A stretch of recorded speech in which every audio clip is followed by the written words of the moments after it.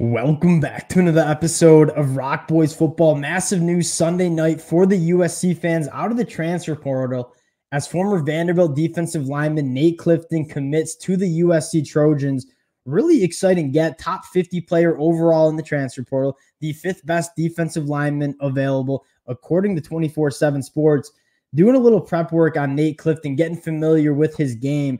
A couple things that stood out. One, 280 pounds. Maybe some USC fans having some question marks about how Nate Clifton is going to hold up on the inside of that defensive line in the Big Ten. I'll tell you what, buzzing a little bit of the film against Kentucky, Nate Clifton plays much bigger than 280 pounds, wins at the point of attack consistently. And then you take a look at some other numbers, 621 snaps for Nate Clifton on that 2023 season. That was the most out of any defensive player for Vanderbilt. And that kind of speaks to what the coaching staff thought of Nate Clifton, a guy that they did not want to have lead the field very often. Productive player in the SEC, extremely solid in the SEC. You feel good about him making that transition to the Big Ten. Before we get more into Nate Clifton, then talk about a few other transfer portal targets for the USC Trojans. Just want to say thank you to you guys and a special shout out to the USC fans. The amount of fight-ons in the comment section and all the support you guys show the boys, it's absolutely amazing. This is a program, obviously, I've loved talking about. Cannot thank you guys enough for rocking with the fellas. If you do enjoy the content, consider subscribing to the channel, and I'm going to be doing my best to keep you guys as updated as possible with all the roster moves for the USC Trojans. It's going to be a busy next couple of weeks for USC. And without further ado, let's get into Nate Clifton. Again, a couple numbers. You look at the production in 2023 for Nate Clifton in the SEC. 7.5 tackles for a loss, 5.5 sacks. He has 37 career starts. So you're getting a guy that's played a lot of football in the SEC and at a relatively high level. And there's a reason that Auburn, Washington, South Carolina all sent offers out to Nate Clifton. He is a player that's going to be contributing to this defensive line. Played a ton. Another number that kind of stood out to me, 1.9 yards of average depth of tackle. This is a guy that wins at the line of scrimmage, does not get moved off the line of scrimmage. Really strong at a point of attack. And again, 280.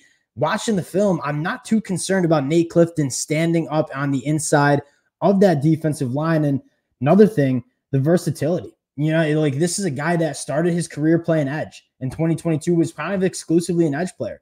Bumped on the inside in 2023. He has that ability to play the 3-tech, play all the way out to the 5-tech. And the versatility in this Dantlin defense is going to be a massive commodity. Right, one of the biggest changes you're going to see from Alex Grinch to Dantlin is a lot of different looks and using the personnel in a lot of different ways. And for a guy like Nate Clifton to be able to play on the outside, to be able to play on the inside is a massive asset in this USC defense. And also just continues to build some depth. Like we talked about it. Yes, would we all be thrilled if Walter Nolan winds up a USC Trojan? Absolutely. But if you're asking me, I'd rather have 4 or 5 Nate Cliftons in the transfer portal than just one Walter Nolan. You look at the blueprint, and this is something we've talked about extensively. Like one of the biggest problems you saw from USC is just kind of a lack of depth on that defensive line. Guys getting tired, not really having a ton of confidence in your 2 and 3 deep. Some of the best defensive lines, it's not necessarily about the star power. It's about having guys that you can rotate in and out through the duration of a game, through the duration of a season. And Nate Clifton is just going to add to that depth on the USC defensive line. Really, really exciting get for USC, and I would expect them to hammer the defensive line position. This is probably not the only defensive lineman we're going to be talking about, but a guy we talked about a couple weeks ago as emerging as maybe a phenomenal target for USC to go after in the portal, are able to get it done. A few other targets that I want to just talk about. One, going to the high school class real quick. Jide Abasiri committed to the Minnesota Golden Gophers from the state of Minnesota, trending to the USC Trojans. And this is a guy that 6'5", 290. These are the type of bodies you want USC to get, especially moving into the Big Ten, right? We're not only concerned about 2024, but you're trying to build this program to have sustained success in the Big Ten. 6'5", 290 coming out of high school. These are the kind of guys that you want to be getting into this USC program, getting developed by year 3, year 4, year 5. These guys are going to be contributors for this USC defense. This would be a massive get for USC as they look to close out this 2024 class. And a couple transfer portal targets that are really exciting me. Going to Achille Arnold from Oregon State. This is a guy that has played a ton of football in his career at an extremely high level at Oregon State. You want those kind of guys in this USC defense. Taking a look at Achille Arnold, really, really good in coverage and really disciplined, right? We saw so many blown coverages. To get a guy that's played as much football as Achille Arnold in the back end to kind of mitigate some of those blown coverages is going to be massive. On 35 targets faced in 2023, only gave up 19 catches.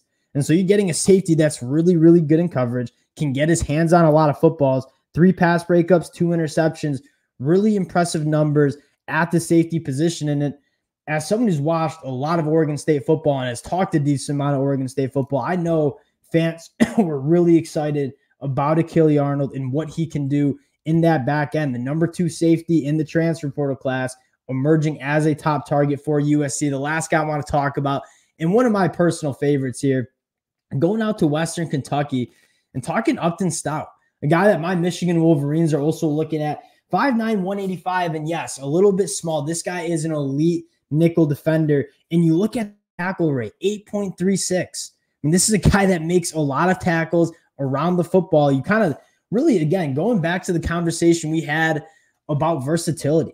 Upton Stout, a guy that can play kind of that deep safety role, can play that nickel role, can play a walk-in safety. He's really physical in the box, extremely good in man coverage. The last 2 years, 5 interceptions, 10 passes defended, the number 3 cornerback available in the transfer portal. Also taking a look at USC. USC has already offered. It's really nice to see Lincoln Riley getting aggressive in the transfer portal. And now that you see this coaching staff coming together, Matt Entz, by the way, we might have to do a separate episode on Matt Entz, fired up about that USC hire. But you take a look at USC getting this defensive staff in, getting their evaluations of guys in the transfer portal that they want and that are going to fit their defense and what they want to do. You're going to start seeing these commitments start to flood in. Dan Lynn, a really, really good coach on the defensive side of the ball, really good talent evaluator. Excited to see who he continues to bring in. But Nate Clifton, adding depth, adding a lot of talent to that defensive line. Certainly not going to be the last defensive lineman the Trojans bring in, but wanted to hop on, talk a little Nate Clifton. Appreciate you guys always rocking with the boys again. Late night, wanted to update y'all. If y'all did enjoy the content, again, consider subscribing to the channel. Appreciate all the support, and we'll talk to y'all